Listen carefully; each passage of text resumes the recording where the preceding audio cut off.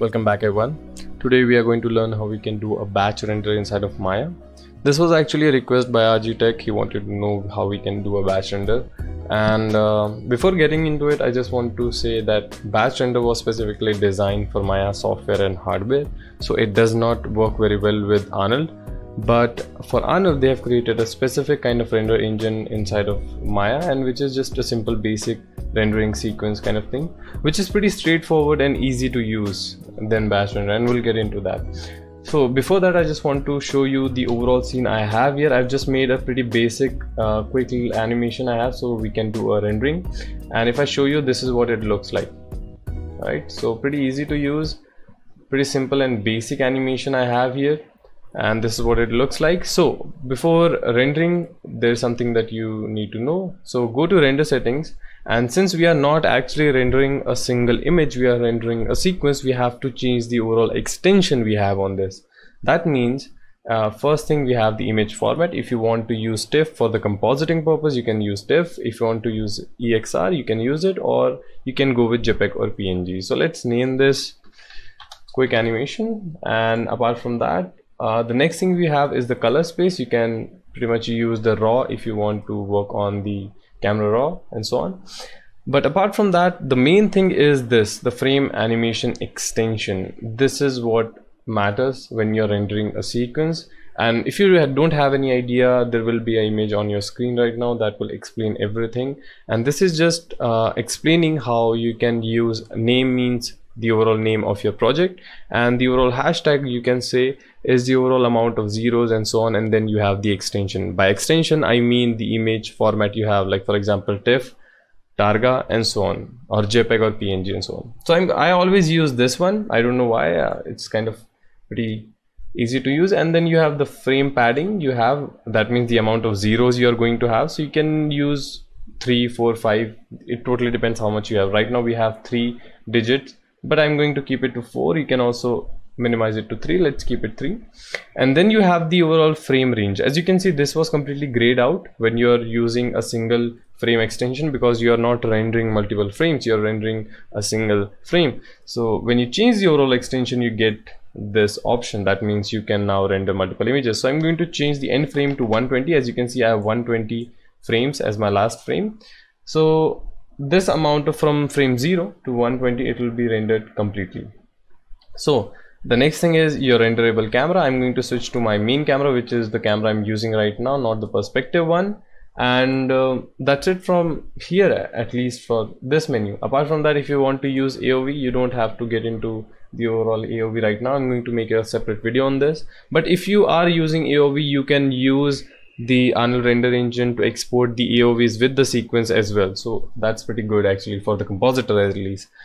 And the next thing is, now we are good to go for the rendering part. So switch your overall menu from modeling to rendering. Now as you can see, we have a new tab here called render. So click on this, and if I click on this batch render, as you can see, we get this error which says the render Arnold does not provide the batch render options. So you can go to the overall rendering and you have the render sequence here. Click on the option little box to open the overall option menu. And here, as you can see, the current camera is perspective, which I do not want. I want the main camera, which as you can see, I have right here. So the next thing is, you can use you have a couple of options like render all layers and cameras and so on. If you want to use that, I don't think anyone will use that, but you have. Apart from that, the main thing is the overall folder. This is the folder where the sequence will be rendered. So you can click on the folder. As you can see, I have a folder created here, which was sequence 1 and sequence 2. So I have 2 sequences here. I'm going to go into the sequence 1, and I'm going to type the overall name to something like, I don't actually have to type the name over here. I have to type it over here, right about there. So let's call this quick only, and I messed up there. So I think the overall naming is done. So you can go back to the rendering sequence, and you have the render sequence and close. So I'm going to go with the render sequence here. I'm going to click on this, and now the rendering has begun. And now it will kind of slowly render the overall images, 1 frame, 2 frame, 3 frame, and keep on going. Now, as you can see, the rendering is going on. So if I get into the folder over here, which is this one. As you can see, the sequence 1, and it's kind of rendering the overall sequence. So you have frame 1, frame 2, frame 3, frame 4, and continuously rendering.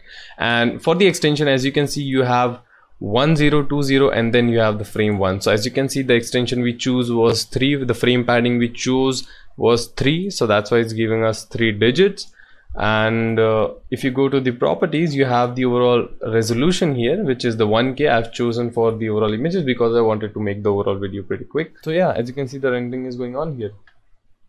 So this is how you can use the overall render sequence to render your overall animations you have on your Maya to export anything. And apart from that, if you want to, you can use a layer setup. You can create, and let's call this AO, and we'll create a collection, and let's use plane, sphere, and this, and let's add this.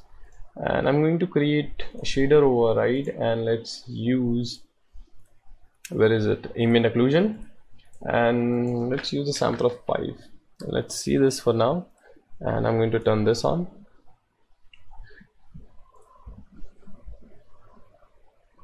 So as you can see, we have something like this, and I'm just going to go to my overall HDR, and I'm going to turn this off just for now, and go to the layer setup again, go to the overall material, and I'm going to control the overall effect I have on this. Alright, so as you can see, I've created this kind of toony black and white kind of image sequence, which is pretty great. And from here you can see a kind of a sellout animation going on, right? So I'm going to render this sellout animation. From here I'm going to go to the overall sequence here, go back to the folder, and I'm going to change the overall folder to this, select this, and let's go back to this, and I'm going to call this AO, and let's render this. And one thing to keep in mind, since I click on the render current frame window, this does not render the overall sequence. As you can see, if I click on this, this will only render a single frame. So don't make this mistake. What you have to do is go to render and click on the render sequence, and this will render the overall sequence here. So if I go back to the folder now, and let's see the sequence, I have the AO folder, and as you can see, it has started to render the overall sequence here, which then I can bring back to the overall compositing software, and then I can compile this together. So that's it for now. I hope you enjoyed this video. I hope I answered all the questions you have regarding the overall sequence. A rendering sequence with Arnold is pretty easy to use. All you just have to keep few things in mind. The first thing is the extension, and make sure you choose the right amount of frame padding. If you have like 1000 frames, 100 frames, or even depends on how much animations you have, make sure you have the right amount of frame padding you have, whether it's million or trillion. Apart from that, the rendering sequence, make sure you choose the overall camera you have for the rendering purpose, and then you just have to choose the overall location, and from that you're good to go. And one thing, if you have the right amount of frame, like for example if you have 200 frames right about there, make sure you choose and change the overall frame range on the end frame as well. Apart from that, the rest is pretty good. And don't use the overall render current frame here, because it will only render one image only. So always use a render sequence, and that's it. So if you have any question, feel free to ask me, and I'm going to turn this off now. Right, so this was pretty a basic animation just to show how this overall rendering sequence work. And let me just make the intensity 1.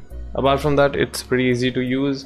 And if you do have any question, feel free to ask me. I'll be happy to answer any doubts or questions you have.